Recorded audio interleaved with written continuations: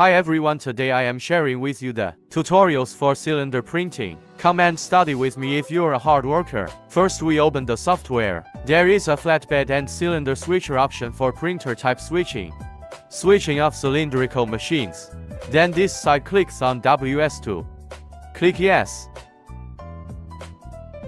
Then the machine's head will be initialized.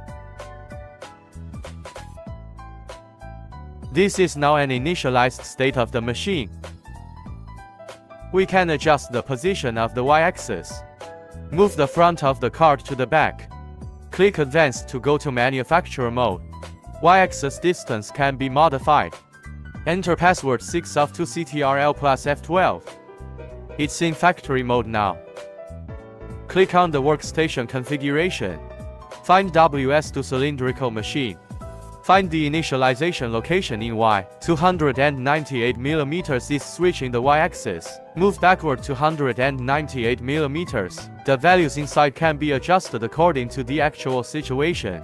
Next, come back to the settings. Head switch back to WS2 cylindrical machine. You don't need so many spouts to hit a bottle. We have a print head option here. The options here are all combinations of holes. Now we are using the 1/3 option. Can be based on the actual size of the bottle. Select the denominator of the value here to print. The larger the value in the denominator, the smaller the print area will be, the more the hole is closed. Now let's print a bottle. Just use 1/3 of this bottle. Click Save once you've selected your options. Here CW stands for color plus white. That's why we now print patterns in color and white. Once switched, you can start printing. Click on Advanced Options. Switch back to factory mode to reset. Repositioning distance of the print head. Enter password 6 of 2 CTRL plus F12. Selecting a UV lamp. Click Switch Bit Debugging. Hand take the value of the plane. Fill it in. Click to complete. Click on the file again to save it. Adjust the parameters and you're ready to print. Now let's look at print head adjustment.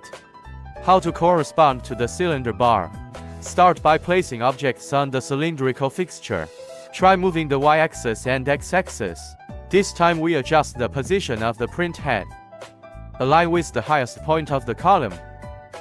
Now that we've got the bottle on the cylindrical fixture, and then the foremost of the print head corresponds to the topmost position of the object, we put the frontmost print head. Positioning of the print heads to dispense ink. Align the bottle with the very edge of the range to be printed. The y-axis distance is now the state that has been adjusted. Let's take a look.